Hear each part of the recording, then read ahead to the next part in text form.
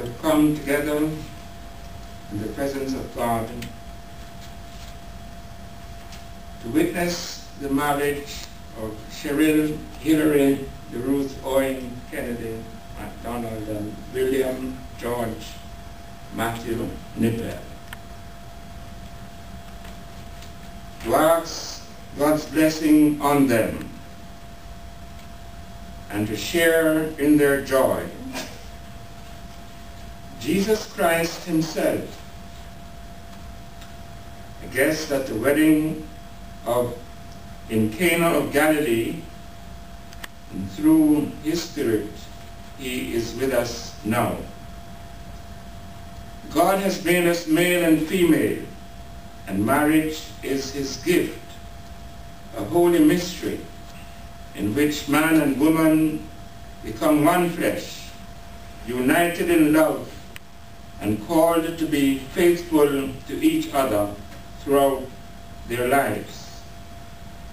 Marriage is given so that husband and wife may comfort and help each other, living faithfully together in need and in plenty, in sorrow and in joy. It is given that with delight and tenderness they may know each other in love, and through the joy of their bodily union may strengthen the union of their hearts and lives. It is given so that the stability it imparts to their relationship may be a source of strength to others and the foundation of a secure family life for any children they may have. In marriage, husband and wife belong to one another, and they begin a new life in the community. It is a way of life that all should honor. It must not be undertaken carelessly, lightly, or selfishly, but reverently, responsibly, and after serious thought and contemplation. This is the way of life, created and hallowed by the Lord, that William George Matthew Nippel and Cheryl Hillary Ruth Owen Kennedy MacDonald are now about to enter.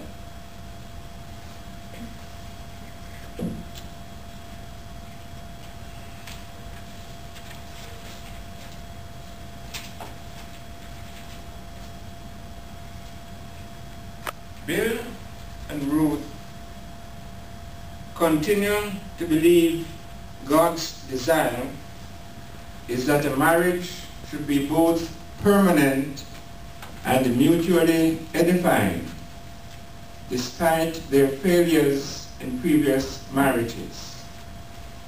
Bill and Ruth have agreed to endeavor anew to fulfill God's will for marriage by striving to be faithful and understanding towards one another, and above all, to do each other good and not evil all the days of their lives together.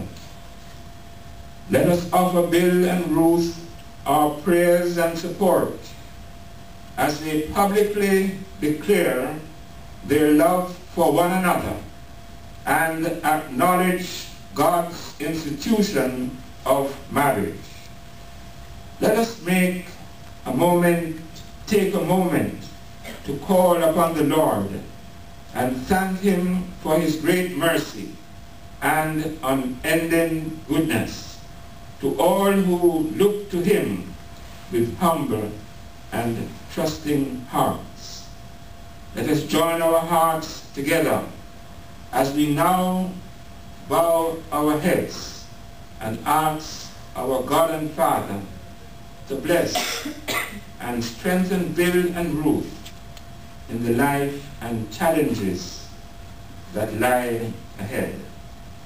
I invite us to bow our heads and close our eyes as we offer prayers on behalf of Bill and Cheryl.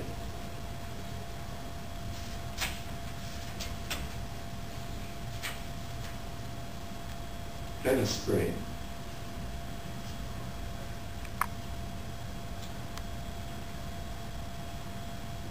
We give you thanks, dear Lord, for the institution of Christian marriage, and we ascribe glory, praise, and honor to you. We thank you for the purpose of marriage,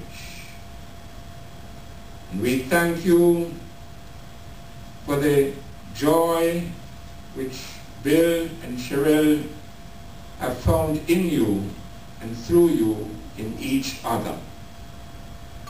We lift up their lives and their marriage before you, asking your blessing upon them, asking your blessing upon this ceremony, asking your blessing upon our lives. And we pray for the forgiveness of our sins, thanking you for the measure of grace offered to us in and through our Lord and Savior Jesus Christ, that we might live lives built on the foundation of the Word of God, which will bring glory, praise, and honor to your name. In Jesus' name we pray. Amen. Could we join together in the Lord's Prayer? Our Father, who art in heaven, hallowed be thy name.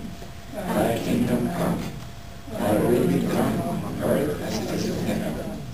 Give us this day our daily bread, and forgive us our trespasses, as we forgive those who trespass against us. And lead us not into temptation, but deliver us from evil. For thine is the kingdom, the power, and the glory, forever and ever. Amen.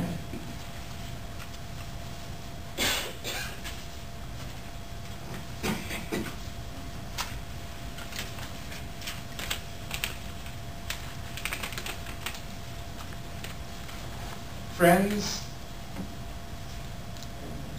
we are living in days of unprecedented changes in our world, technologically, socially, and spiritually.